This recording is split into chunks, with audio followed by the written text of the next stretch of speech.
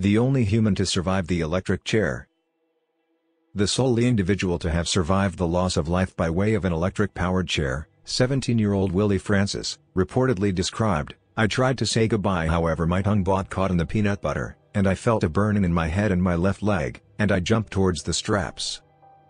He survived due to the fact the chair malfunctioned due to being improperly wired. He screamed, "I am no longer dying." Earlier than being unstrapped from the chair and back to his cell, Francis was once carried out the following 12 months in 1947.